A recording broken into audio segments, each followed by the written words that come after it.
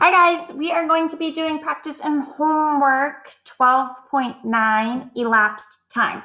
Elapsed time is just when you have to figure out a starting point or an ending point of time throughout the day. Please remember that after 12 o'clock, it turns to 1 o'clock. So time is on a base 12 instead of a base 10. We also have to keep in mind that an hour is 60 minutes, not 100. Most of us don't have that paper, so let's go ahead and write your name up on the top along with 12.9. This one is 5 questions, and number 1 was done for us, but let's just look at it anyways. Molly started her piano lesson at 3:45. The lesson lasted 20 minutes. So we have our 3:45 plus our 20 minutes. So we can add that. 5 plus 0 equals 5.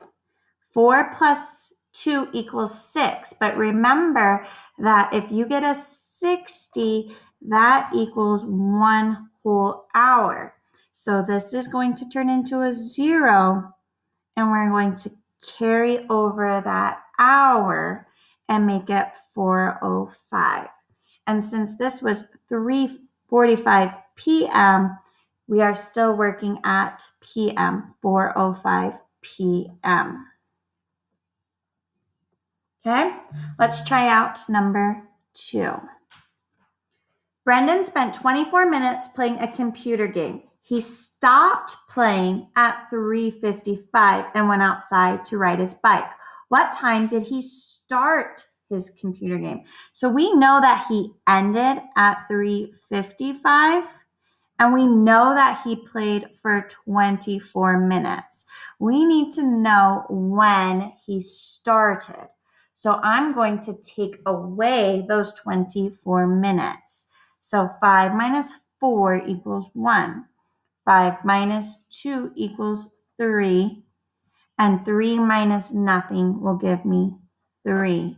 Since it was 3:55 p.m., it's going to be 3:31 p.m. as well. Let's try out number 3.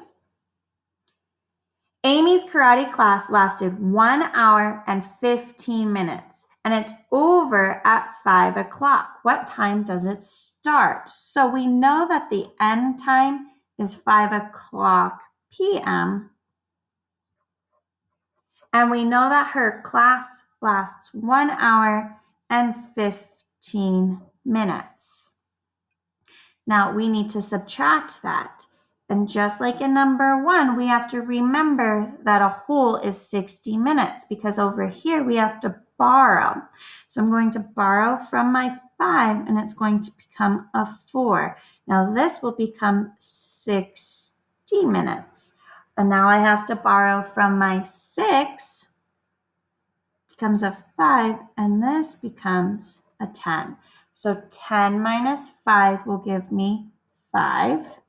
5 minus 1 will give me 4. 4 minus 1 will give me 3. She started at 3:45 p.m. Let's try number 4. Number 4, Mr.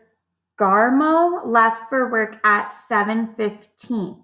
25 minutes later, he arrived at work. What time did he arrive? So he left at 7:15 a.m.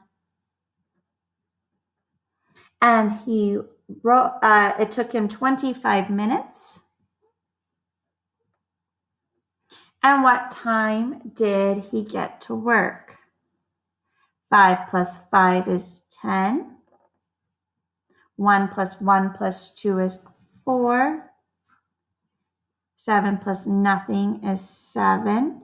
So he arrived at work at 7:40 a.m. Last one, number 5. Explain why it is important to know if the time is a.m. or p.m. when figuring out how much time has elapsed.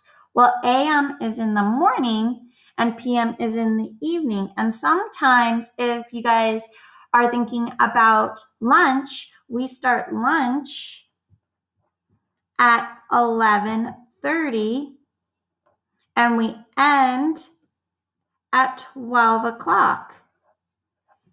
But if I was to say 11:30 a.m. to 12 o'clock a.m., that means I'm going all the way till midnight. So I need to know that this one is a.m. and the 12 o'clock is p.m. Just like we start at 12 o'clock p.m. our recess, and we go to 12 o'clock or 12:25 p.m. for our recess. So the AM and PM tells us what time of day. When you are done with your practice and homework for 12.9, please send me a picture of this. Then log into Galileo and do your 12.9. If you are doing your practice or your packet work, then you have a Galileo assignment. Please take a picture of both of them and send them to me. Thanks, guys.